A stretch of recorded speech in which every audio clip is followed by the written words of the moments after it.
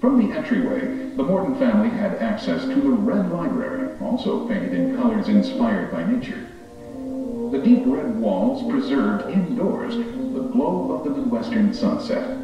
The gold ceiling above was the sunrise. In contrast to the painted colors were beautiful wood tones.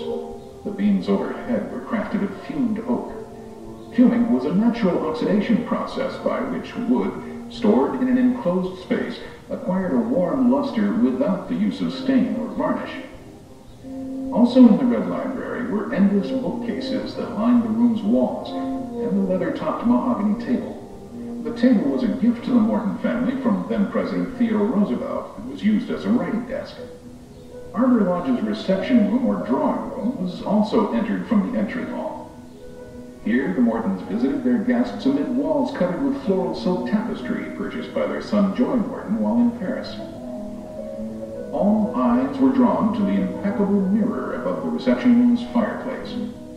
Backed with diamond dust instead of the customary silver, the mirror gave the illusion of being an open portal to the next room.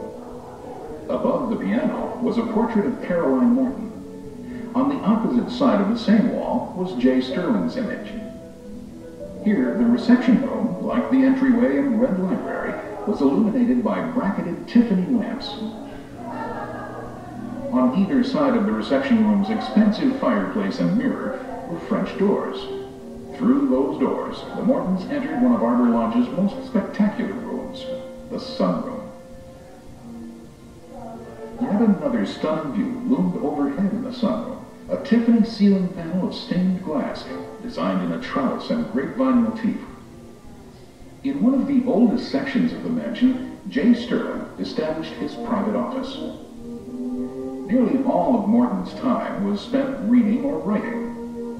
His official positions ranged from President of the Nebraska Board of Agriculture to Secretary of Agriculture on President Grover Cleveland's cabinet.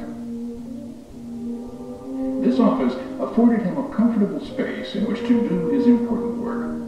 The handcrafted oak bookshelves in J. Sterling's office were incised at their corners with the letter M, using the primitive method of mallet and chisel.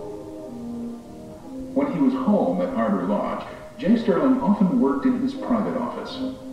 At his desk, J. Sterling drafted many important articles and documents, including the resolution that founded the celebration of trees that is now known around the world as Arbor Day.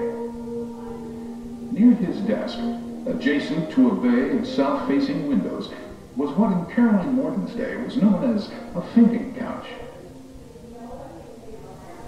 In this beautiful room, with its hardwood floors and custom wallpaper, they enjoyed the very best of modern technology.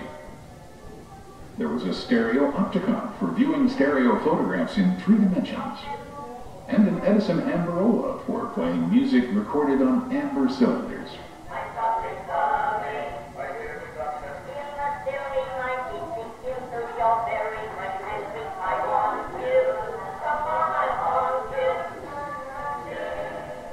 In the dining room at Arbor Lodge, J. Sterling and Caroline Morton were joined by Grover Cleveland, William Jennings Bryan, and countless others significant in the shaping of America in the 19th century. In 1923, the Mortons' eldest son, Joy, donated the home and grounds to the state of Nebraska, which continues to maintain Arbor Lodge as a state park and historic landmark. J. Sterling Morton's legacy, Arbor Day, was a lasting gift to all who came after him. Arbor Day is not a political holiday or a religious holiday. And one of the most famous quotations of J. Sterling Morton is his statement, "Other holidays repose on the past. Arbor Day proposes for the future."